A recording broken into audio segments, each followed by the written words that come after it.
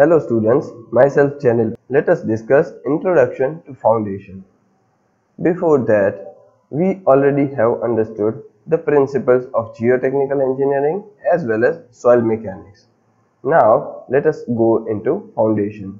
Here in this chapter, it is a brief from foundation, like what are the types of foundation, what are the basis of selection of foundation, what are the purposes of foundation, etc. in this chapter.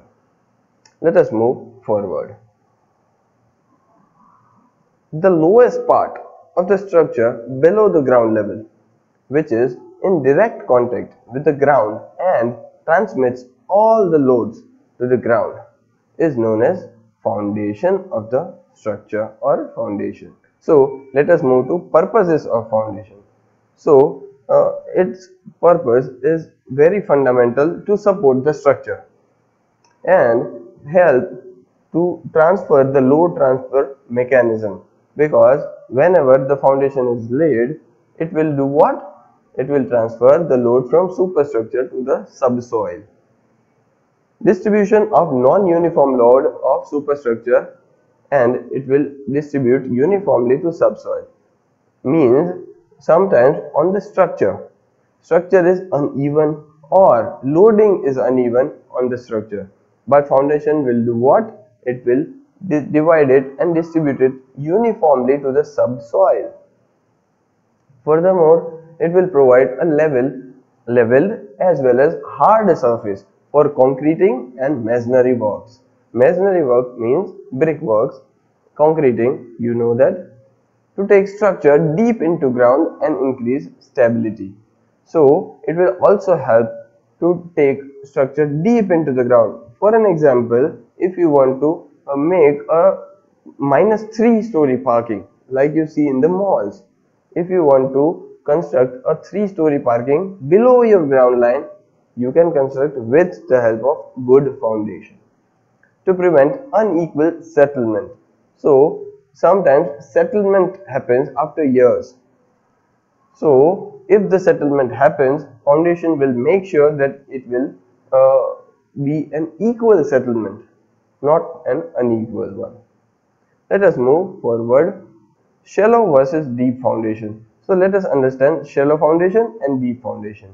So when depth of the foundation means its depth is less than or equal to its breadth of foundation, it is known as shallow foundation. Where when depth of the foundation is greater than the width of the foundation, it will be known as deep foundation. Furthermore, bearing capacity of soil is more. In the case of more bearing capacity of the soil and required soil bearing capacity means SBC is available at shallow depth.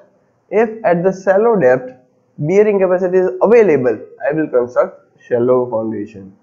And if bearing capacity is low as well as SBC, which is required soil bearing capacity, is not available at shallow depth, you need to dig to more depth, then you will provide deep foundation. If the structure's weight is less, then you will provide shallow foundation. If the load of the structure is more high, then you will provide deep foundation so that the foundation can take the load. When water table is low, you will provide shallow foundation, where if the water table is high, you have to provide deep foundation so that the strength will be adequate. Top layers are uniform and stable.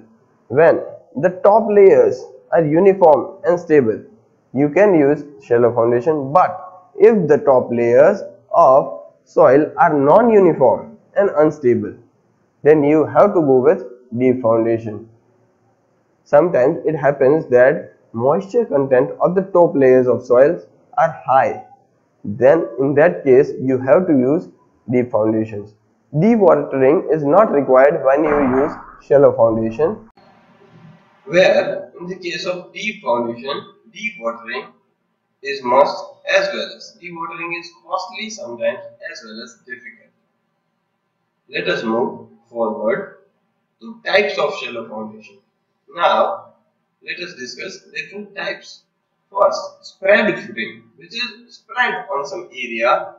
From a geometrical view, we can say it a spread footing. Combined footing.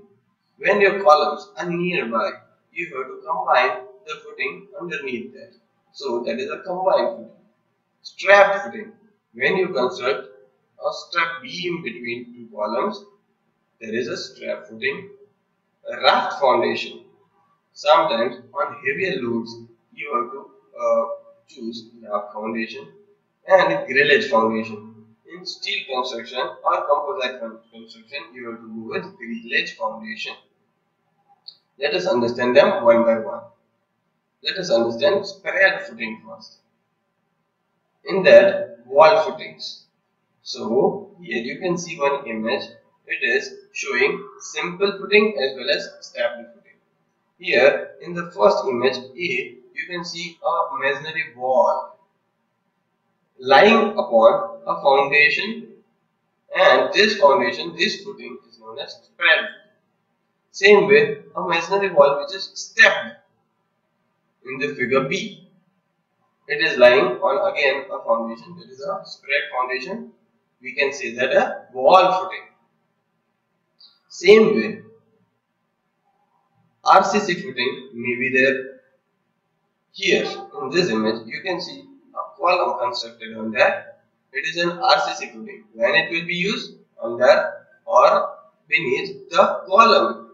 If there is a wall, you will use a wall footing. But if there is a column, you will be using RCC footing.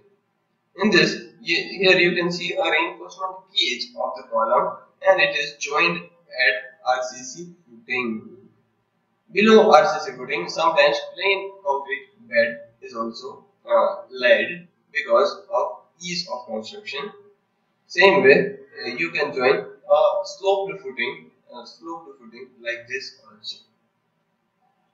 Moving further, inverted arch footing. So, inverted arch footings, here you can see a stone column and it is lying above a arch footing. Arch is made up of stone. We can use concrete also here, but inverted arch footings are mainly used for reducing depth of foundation. When it is in a soft soil and you want to reduce depth of foundation, you can use this footing. But here at the end of columns, it must be a strong joint because it will have more reliance on this joint. Sometimes the failure of this joint is also observed. Moving forward, the spread footing, column footings, which are isolated ones. Here you can see three images. Here there is a paired footing. In image A, column is lying above a flat rectangle. That is a paired footing.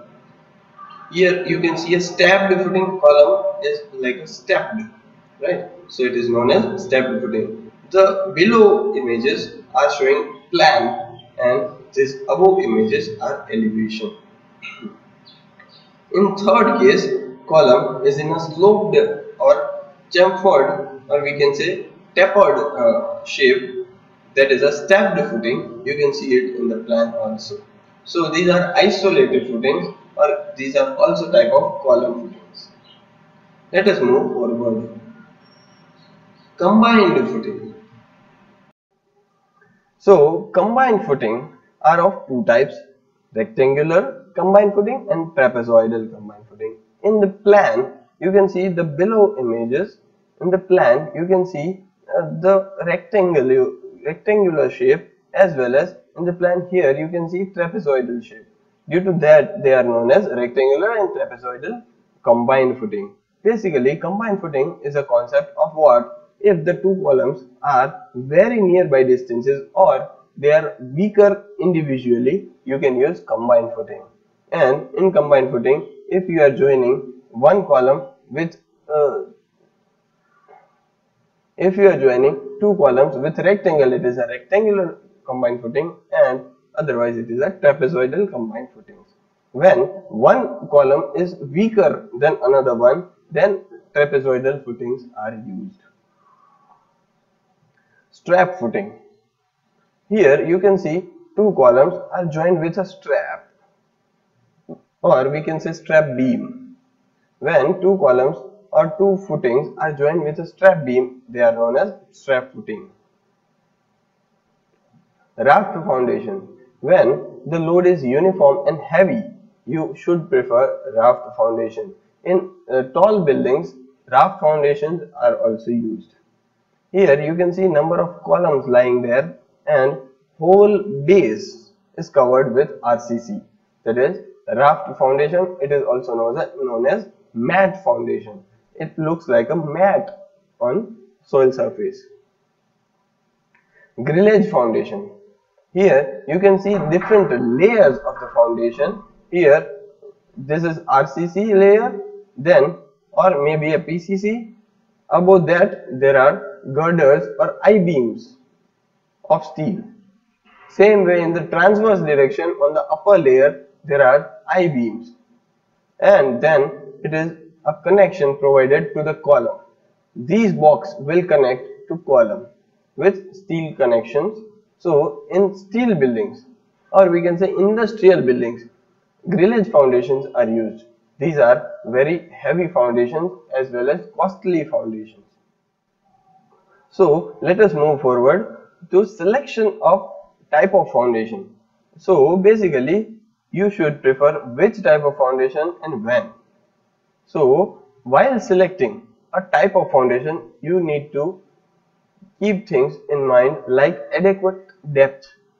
Now if you are choosing a single type of foundation, you must think about adequate depth.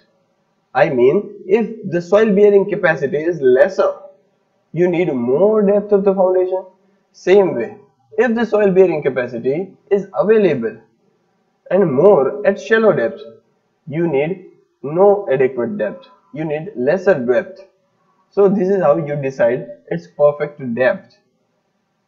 Second factor is bearing capacity failure.